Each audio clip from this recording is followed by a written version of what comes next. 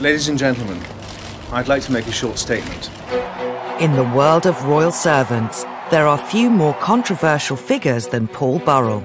I think Paul is a fascinating character. As Diana's butler and footman to the Queen, he served the royal family for over 20 years. Only one man in history has ever served and been close to the Queen for 11 years and Princess Diana for 10. But Burrell was no ordinary staff member.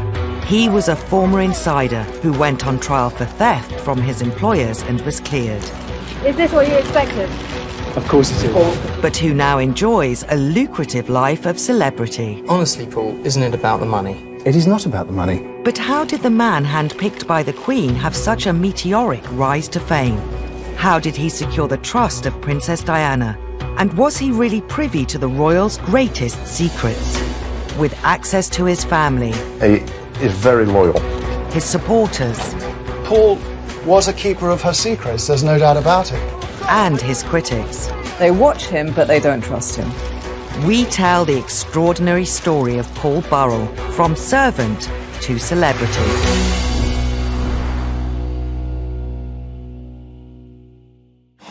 Today, Paul Burrell is one of the most visible figures in royal commentary. His 10 years as butler to Princess Diana still generate endless fascination and secure numerous TV bookings, including popular daytime TV shows. Joining me now is Princess Diana's former butler, Paul Burrell, of course, one of the people who knew her best of all. Morning, Paul. Can you believe it's been that long, Janet? I can't believe it's that long. I think in Britain, we love a character. He's incredibly colourful. He's very emotive. And, of course, he offers insight that a lot of people can't necessarily give. Having served as butler to Princess Diana, Paul became a household name, with the public eager to hear every detail of his life as a royal servant. Princess Diana made Paul Burrell famous, but Paul Burrell kept himself in the public eye for many decades and years thereafter. Paul's celebrity status grew through several high-profile TV appearances. Today, he shares aspects of his domestic world with his Instagram followers. He lives in a mock-Tudor mansion in Cheshire, from where he also sometimes films video messages, revealing more details of his life with the royals. I've been thinking about all those parties which I attended with the royal family through the years. Parties with the Queen, fancy dress balls at Balmoral, family parties with Princess Diana, and parties celebrating the life of the princess. But his 21st century life is in stark contrast to his upbringing, in the Derbyshire mining town of Grasmore, where he grew up with two younger brothers. The younger of them, Graham, has agreed to share details of their childhood. Well, we were three boys in a terraced house, 2 up, 2 down. Dad worked 7 days a week, 12 hours a day. Mum was always there. We shared a bedroom together.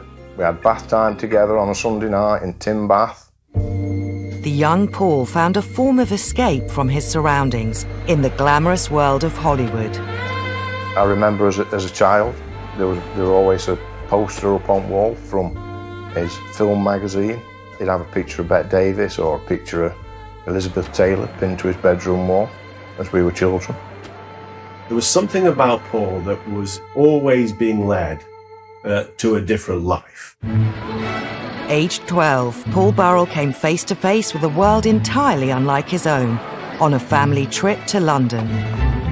We always went to Palace, and we always went to see Busby's. And on this particular time, we were all loading railings, 3 little boys from Derbyshire. And Paul said to Mum and Dad, "One day I'm going to work there." Dad ruffled his hair and said, "Yeah, of course you are, son." After leaving school at 16, Paul studied for a diploma at Catering College. Upon graduating, he worked briefly in hotels on the south coast until a previous application to the royal household yielded a job offer. In 1976, at just 18, Paul Burrell began work as 14th footman to the Queen. This photo from his Instagram page shows him in Windsor Castle, but much of his time was spent at Buckingham Palace. When Paul did actually get the job at Buckingham Palace, it were unreal. We were stood looking at the most famous house in the land. It gave us a doorway into a world that was so far from where we lived. It were a world of fantasy. It was like living a fairy tale in many ways for him. I think he had to pinch himself from time to time. We used to drive down, go into Buckingham Palace, sit in his bedroom window looking down the Mall, and that was so exciting. Within 16 months of starting at the palace, he was promoted to personal footman to the Queen. And she'd apparently said, "Who is that young man?" And she'd been told, and she said, "Well, he seems to be very good at what he does. Let's try him out." And I think she was looking for a new footman. So, I mean, she doesn't have very many, and she doesn't have very many men in that close area. But, you know, Paul Burrell, in a very short time, became one of the key male servants in the Queen's life. Once promoted, the Queen tested Paul Burrell with a job very close to her heart. Burrell was thrown in at the deep end. The first thing she said to him was, "Oh, do you like dogs?" And he said, "I love dogs, Your Majesty." "Well, let's see if they like you." But Paul was quite practical.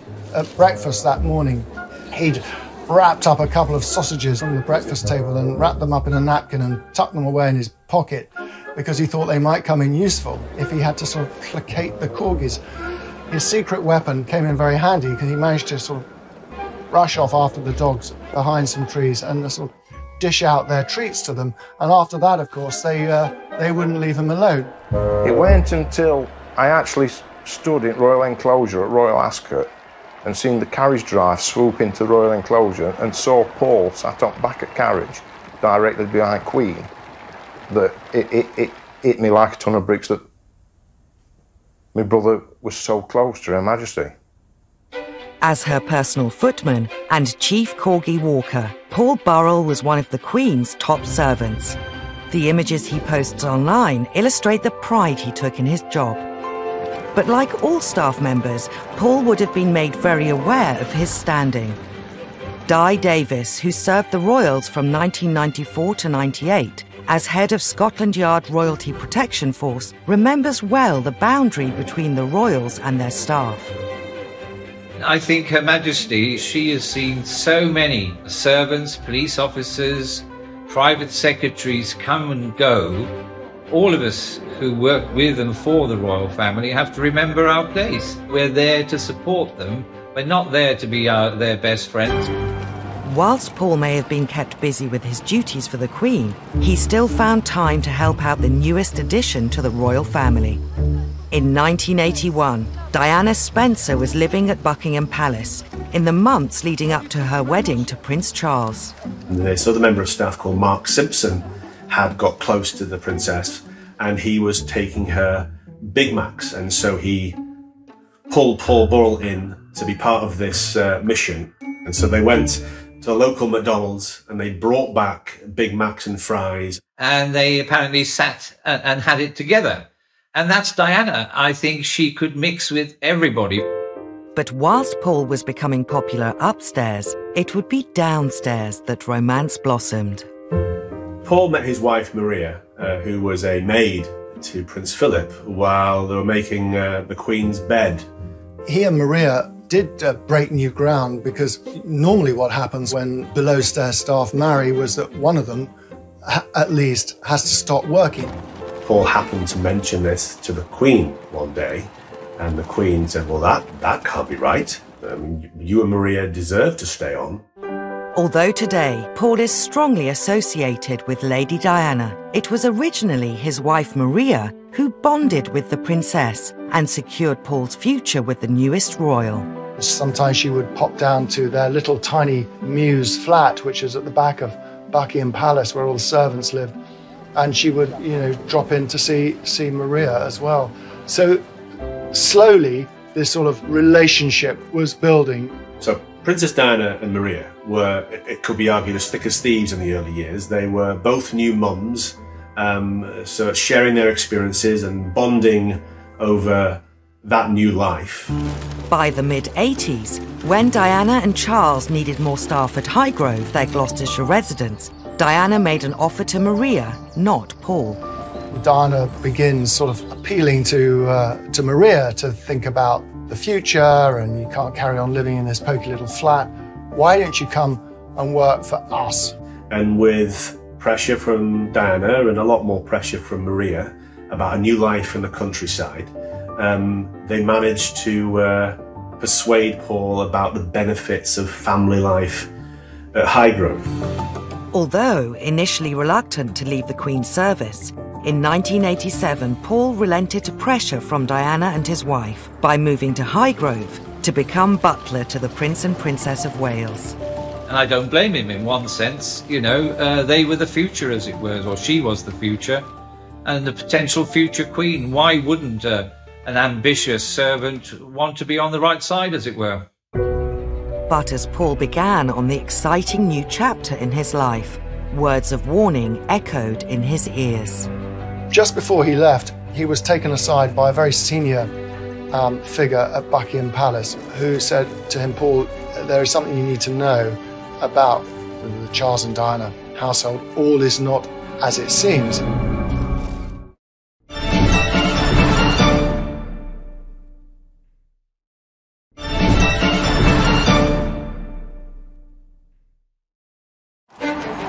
In 1987, Paul Burrell found himself working for possibly the most high-profile royal couple in living memory, the Prince and Princess of Wales. Based at Highgrove, he was a highly valued butler, but relations between Charles and Diana were strained. All the staff in the royal household knew that Prince Charles was carrying on a years-long affair with Camilla Parker Bowles. Princess Diana is first absolutely suffering and devastated, and then very slowly begins to try to find love and friendship in other places. With a growing divide between Charles and Diana, the princess drew on close friends for comfort. The photos Paul shares on social media from this time reflect the increasingly personal relationship he was developing with her. Many times when we visited, there'd be a knock at the door. You'd open the door and Princess would be stood there. I watched the friendship grow. She was calm around Paul. They were good together. Paul knew what she wanted before she wanted it. Paul soon found himself in a more trusted relationship with his employer than he had ever had working for the Queen at Buckingham Palace. She didn't have a husband who could talk to her. So she would talk to Paul. When she started to call him her emotional washing machine, she would dump all her innermost thoughts and emotions on him. They would spin it around together on a fast cycle, and she would always walk away feeling lighter and cleaner. Before long, Diana was asking Paul to enable her own extramarital relationships, in particular with former Army Captain James Hewitt, who had been Diana's horse riding instructor. There was one time when Diana asked him to go and pick up James Hewitt, taken to Highgrove even, which is quite astonishing. So Burrell put him in the back of a car underneath a blanket. And, I mean, whether it really worked, it's highly unlikely because there are police all over the estate at Highgrove. The marriage problems of Charles and Diana soon became public when the Prime Minister made an unprecedented announcement.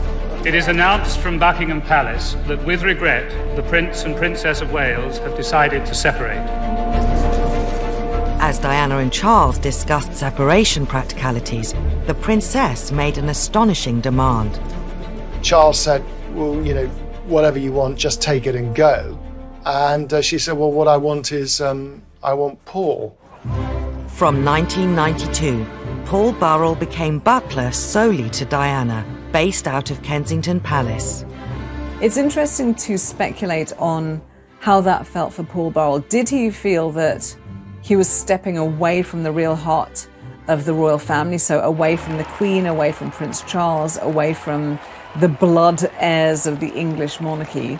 Or did he feel the opposite, that actually Princess Diana was clearly the superstar, obviously far and away much more charismatic and interesting than any of the other royals?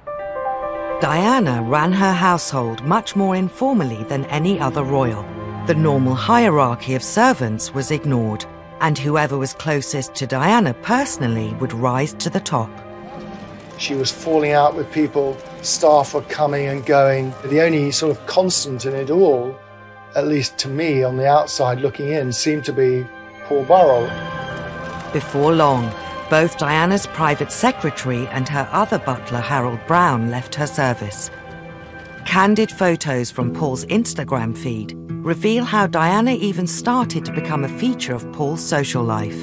In 1994, she attended his wife Maria's 40th fancy dress birthday party. But as their lives became ever more entwined, Diana started to rely on Paul more and more. She started leaving notes about her life, her thoughts, asking him for advice on all manner of things. Paul has given the public glimpses of these notes through social media. He was definitely now being pulled into things that a butler wouldn't ordinarily see unless invited. In recent years, Paul has been publicly questioned over whether the relationship with Diana was more like that between friends than employer and employee. The thing was, of course, she shouldn't have let me come that close.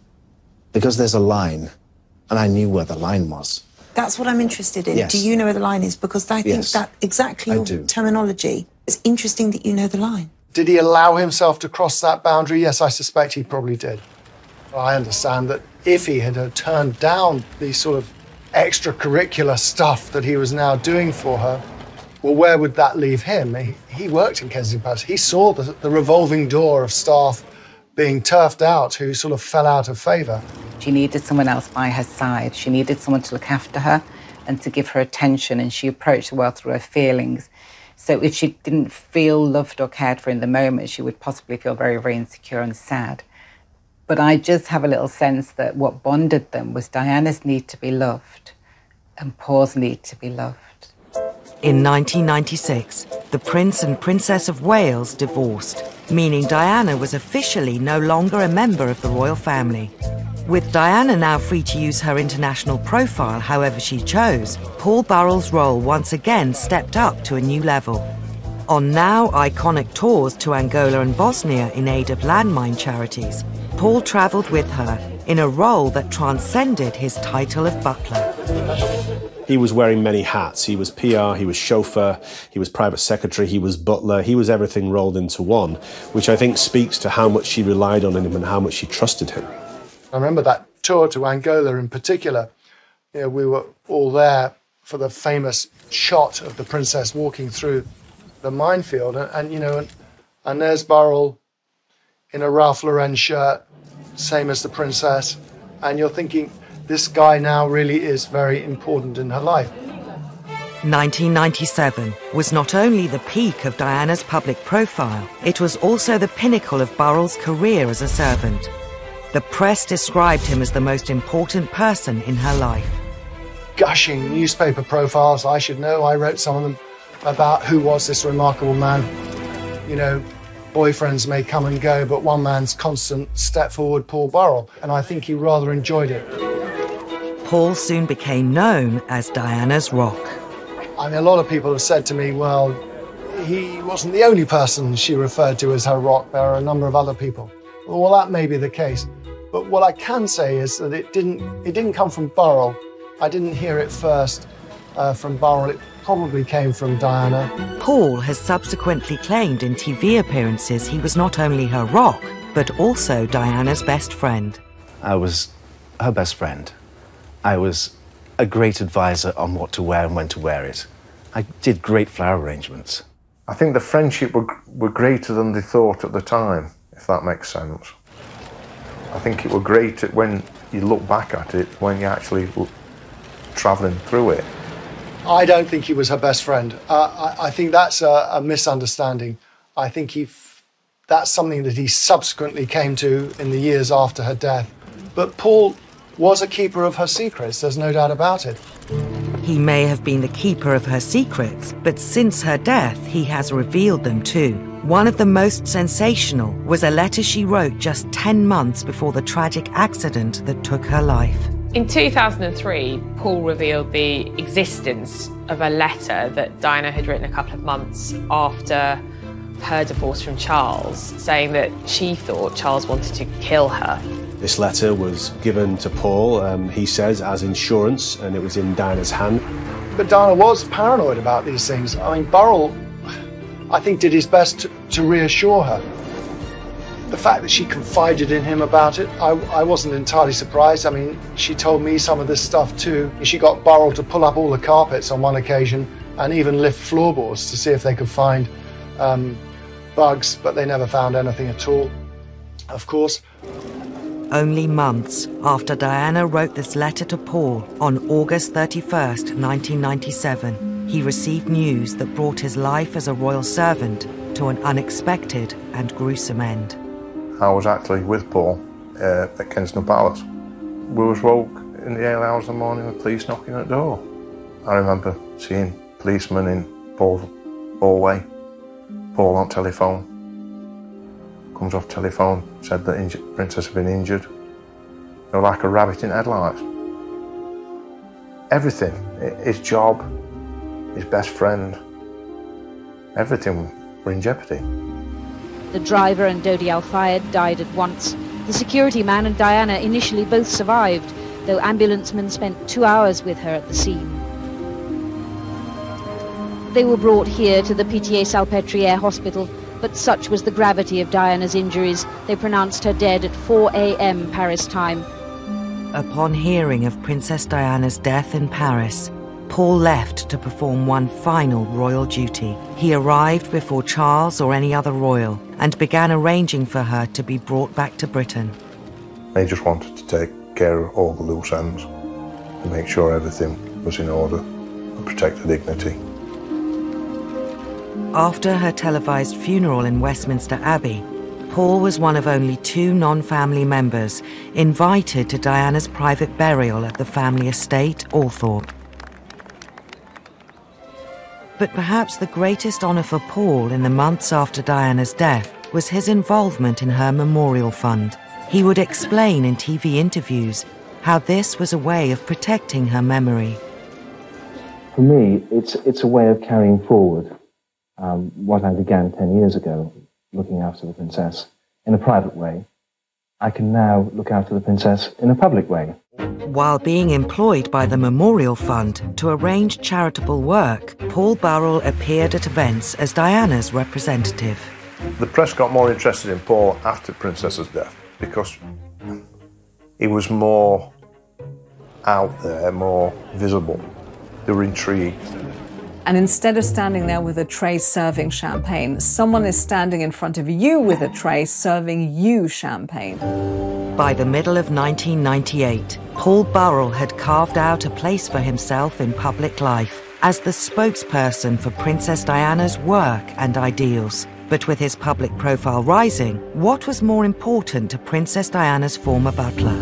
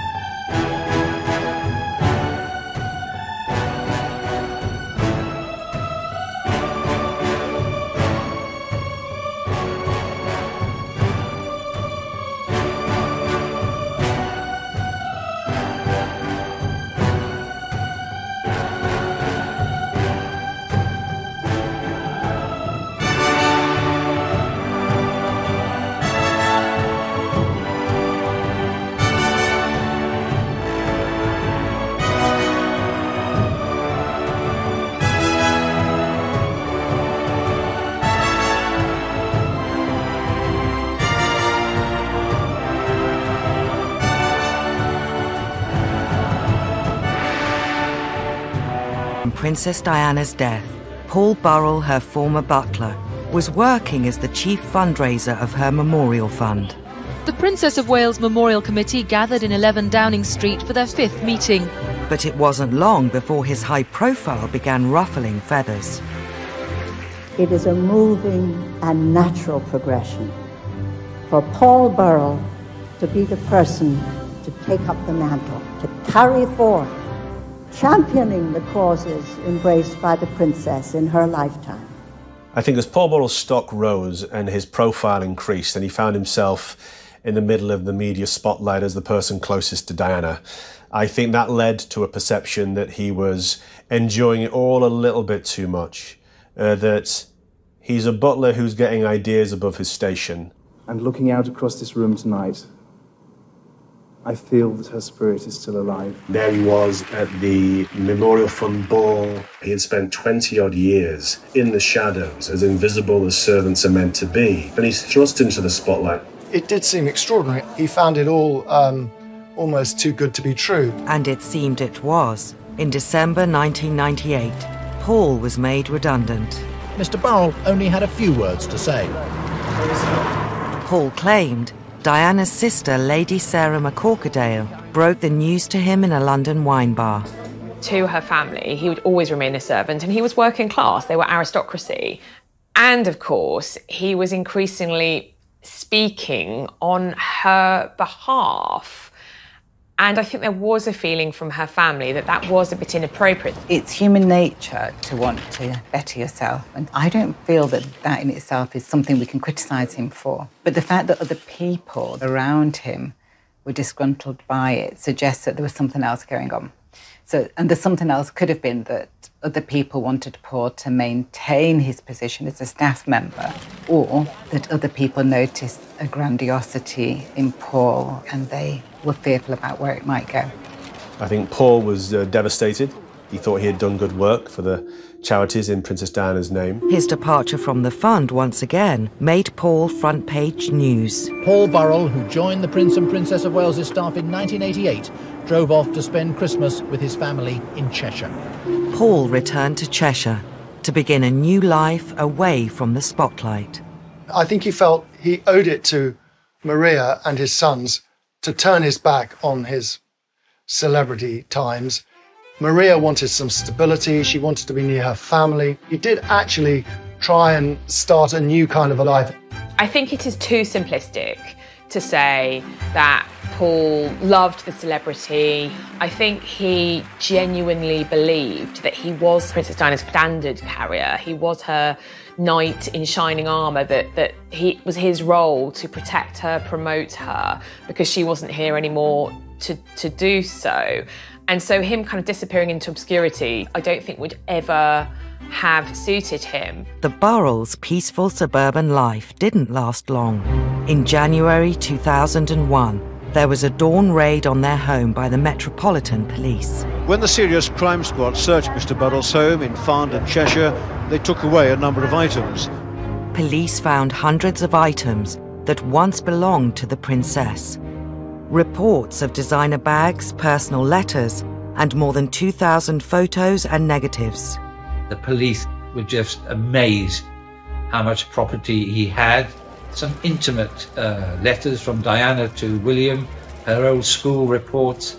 And I think, not unnaturally for the police, they felt, well, why would a butler have this? It was a huge story, but for Paul Burrell, his entire life was turned upside down, and the police built a case which was based on a set of assumptions. The set of assumptions were, broadly, that Burrell had hidden this stuff away, stolen it, in those weeks and months after Diana's death. As the executors of Diana's estate, the Spencer family made the final decision to pursue the prosecution. Paul was charged with 3 counts of theft relating to over 300 items. Once it was clear that the Spencers wanted the trial to go ahead come what may, I think Prince Charles's household had to be seen to be working in tandem with the executors and therefore lent their support to the trial. Almost 2 years after the Burrells' house was raided, the trial began at the Old Bailey. Today, he's here at the Old Bailey, charged with stealing from her estate.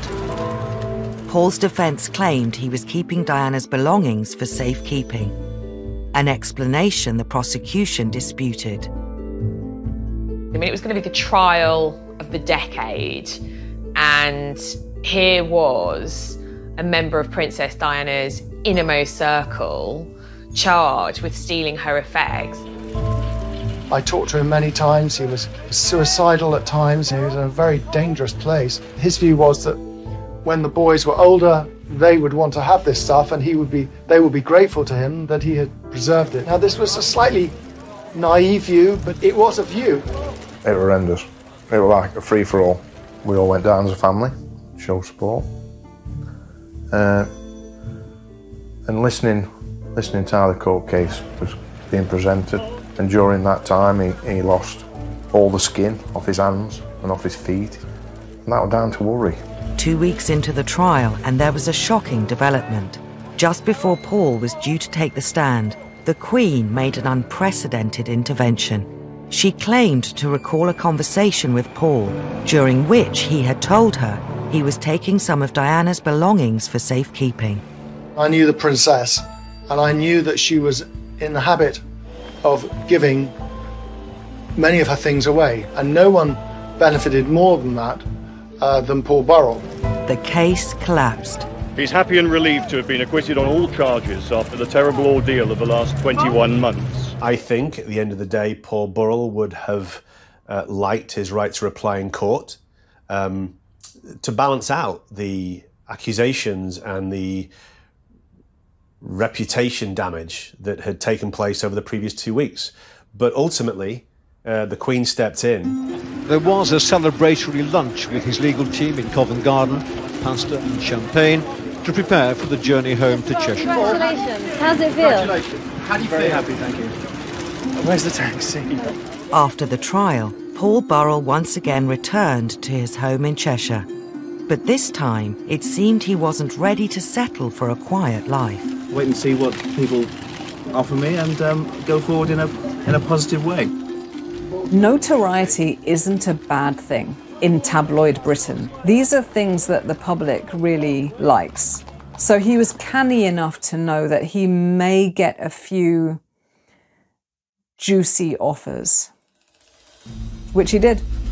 The Daily Mirror's boasting that it will shed light on the trial with Paul Burrell's exclusive account of the last 22 months. He sold his story to the Mirror, and again, no doubt, thought, well, I've been put through the mill on this issue. What benefits can I bring to my family, to my future career? The establishment have tried to destroy me. What can I do to enhance my situation? Paul's next move saw him thrust into the spotlight once more. He wrote a book, A Royal Duty, claiming to set the story straight. To understand the motivation as to why Paul wrote A Royal Duty, you first have to understand and see what happened to him. He had been put on trial, accused of the ultimate betrayal, of thieving from Princess Diana. He had become a pariah in many respects, and it's fair to say that they went to the brink of ruin. I think the intention, from what I understand, was always to give his side of the story. He felt that the public thought he was a common thief, and he had to explain what he did and why he did it. In the weeks leading up to the book's publication, it was serialised in the Daily Mirror. Piers Morgan, the editor at the time. He'll never betray Diana, he'll never betray the Queen, he's made it very clear. The week before the book was due to be published, there was an unprecedented statement from Princes William and Harry. William tonight finally decided enough was enough. Their press secretary read it out. We cannot believe that Paul, who was entrusted with so much, could abuse his position in such a cold and overt betrayal. It is not only deeply painful for the two of us, but also for everyone else affected. And it would mortify our mother if she were alive today. And if we might say so, we feel we are more able to speak for our mother than Paul. We ask Paul, please, to bring these revelations to an end. William and Harry speaking out about the book added fuel to the fire and generated more interest. Because, of course, people then thought, gosh, what's in it? What's so bad that William and Harry are so upset? Paul responded with his own statement. I am saddened at the statement issued on behalf of Prince William and Prince Harry. Saddened because I know that this book is nothing more than a tribute to their mother. I remember drafting a statement. I remember calling all the producers and news crews to get the 10 o'clock news slot, because we weren't going to allow Buckingham Palace to try and control the narrative that evening by calling the book a cold and overt betrayal. I am convinced that when the princes and everyone else reads this book in its entirety, they will think differently. So we took charge and Paul delivered a statement. I would also like to point out that following the collapse of my trial at the Old Bailey last year, no one from the royal family contacted me or said sorry for the unnecessary ordeal myself, my wife, and my sons were put through. Embarking on a world tour to promote the book, Paul was soon confronted with accusations of cashing in. I have to stand up for myself and what I think is true, and I've done that, and that's why I've written the book. Honestly, Paul, isn't it about the money? It is not about the money. Absolutely not. I think that's a little disingenuous when he says it's not about the money. But then, of course, publicly, he can never admit that it's about the money, can he? I mean, how can anyone ever admit that it's about the money? I'll just say this, that in the years after Diana died, he was offered many different times the chance to write his book. One offer, which I saw, was for $4 million. He refused it flat and didn't entertain any discussions. And News International offered him a package totaling £2 million. He refused that deal. He chose the lesser deal on the table, which was £350,000 from the Daily Mirror. It was about, for Paul, the truth. How could his story be presented as he wanted it to be presented? You know, there's that such inherent hypocrisy in all of us. We love to say, oh, goodness, you know, roll our eyes at someone who we say is cashing in on, you know, having worked for the royals. But equally, we can't get enough of it. We want to lap up everything that they have to say. With the spotlight firmly on the former butler, in 2004, Paul appeared on ITV's popular reality show, I'm a Celebrity, Get Me Out of Here. Taking part in a number of challenges, much to the amusement of presenters Ant and Dec. I can't feel anything at the minute. I'll put my...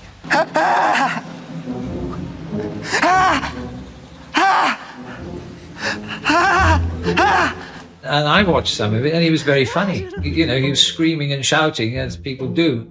Paul finished the show in second place. And I think he was surprised at how well he did. It was a real kind of role reversal. He'd been kind of public enemy #1, and now suddenly he was the nation's sweetheart. With his popularity on the rise, Paul decided to move his family to America, where he accepted offers to endorse a range of products, from teacups to linen. I do understand why, if you've been in a trial in England and it was very exposing, you get to America where people are going to treat you much better and they're going to treat you like you're famous, without any baggage at all, with a nice little paycheck ticking over. It's seductive. The Americans love British royalty, and they love the kind of Downton Abbey, upstairs, downstairs kind of story. So here was a bona fide servant to the British royal family, best mate of Diana's, and was prepared to talk about it. So the Americans lapped him up. Paul's popularity wasn't to last. After the inquest into Diana's death, he was secretly filmed, admitting he didn't tell the whole truth in court. Paul's world once again came crashing down.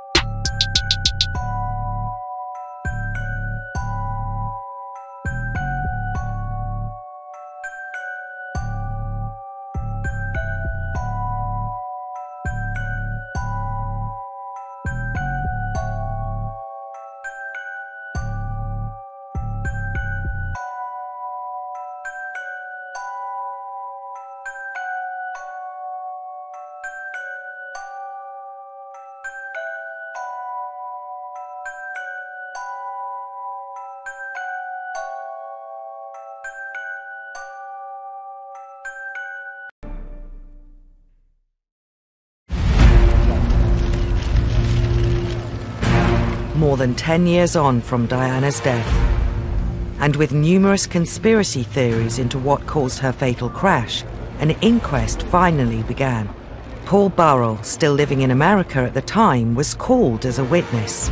All day, Mohammed Al-Fayed sat in court listening as Paul Burrell rejected any suggestion that Diana was about to announce her engagement to his son, Dodi. "I find that difficult to believe," he said. This was only a 30-day relationship. She was on the rebound from Mr. Khan. He gave evidence as somebody who knew her intimately as a servant, but also a confidant. He was one of the last 6 people that actually she phoned before she died. He has always seen it as part of his job to protect her, and being part of the inquest was part of that. The world's media were on tenterhooks, desperate to see if Paul had anything new to say. But instead of new revelations, Paul Burrell quashed rumours that were circulating about Diana, including that she was pregnant with Dodi Fayed's baby. The princess, he said, was on the pill and definitely not pregnant, and he suggested she may have allowed herself to be seen so publicly with Dodi in order to make Mr. Khan jealous. The inquest took months to complete, yet appeared to confirm what many already suspected. Let's be clear about this. Princess Diana died because a drunk driver was driving her car and was going far too fast in a Paris underground tunnel. And crucially, she wasn't wearing a seatbelt, and neither was Dodi.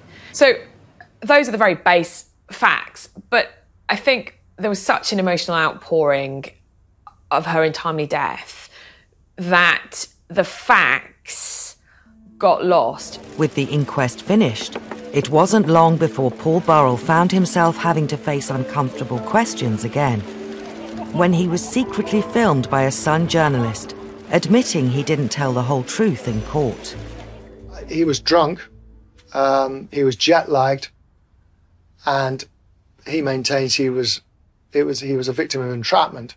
There might have been an element of showing off. I'm sure that's quite possible too. The total disregard for how this will feel to the people who were affected by Princess Diana's death, it just takes my breath away. Paul's lawyers issued a statement stating that Paul was showing a degree of exaggeration, but he was in private, not in court, not under oath. He did not conceal anything remotely relevant to the inquiry. Despite this, the impact was wide-reaching. The fairy tale was over. The fantasy was broken. He wasn't this twinkly-eyed English butler. I think he did become less credible as a kind of talking head and as a source on the royal family. His star was waning, and he returned to Britain, to the family's flower shop. Paul's wife and children remained in America. It certainly had a negative effect on views about him. You know, he went from being this rather sort of lovable figure on daytime television to someone who, you know, the public sort of collectively groaned about. In 2017, after years of media speculation over his sexuality, Paul revealed he was gay and planning to marry his partner of 10 years, Graham Cooper. With Paul's private life almost as valuable as Princess Diana's, the Sun newspaper ran the exclusive. Paul wanted a private wedding, and he wanted to come out as a proud gay man privately to the people who know and loved him. We've got to remember, the Sun newspaper chose to out him. So the moment that news breaks, you are immediately out of control of the story. So Paul did a deal to take control of the narrative. Paul was once again welcomed onto British daytime television. In an interview on This Morning, he revealed how he told his family about his sexuality. To sit with them and talk about my sexuality and to cry with them and say, this is your dad. I'm your dad. I'm not going to change. I'll always be here for you.